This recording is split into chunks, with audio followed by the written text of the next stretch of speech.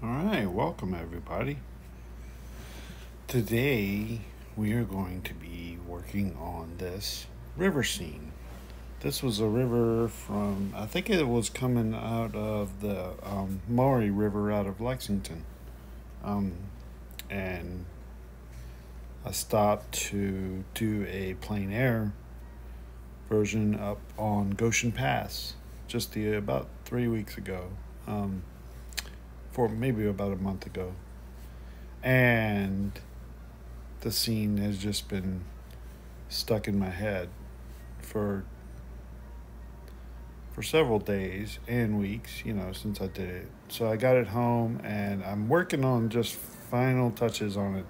I'm just kind of grazing over the water, giving some edge work to the water because you need a little bit of edge work on top of water when there's see-through luminosity of the rocks underneath, because the rocks underneath need to be softer in edge work.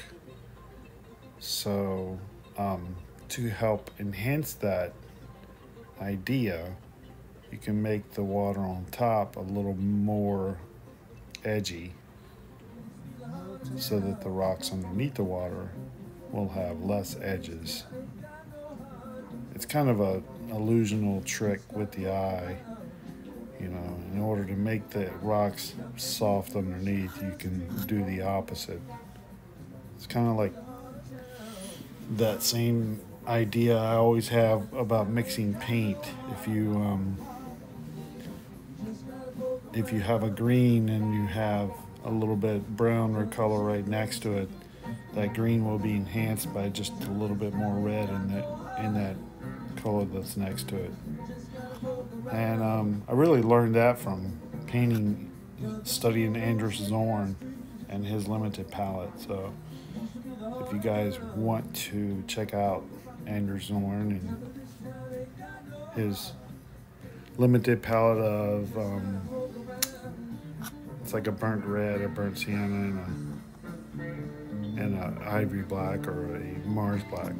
I've used them both. I kind of like the Mars black a little bit better. It's a little bluer, but that could be the company. So here is the final result. So thanks for listening to me ramble on as usual. Thanks. Take care.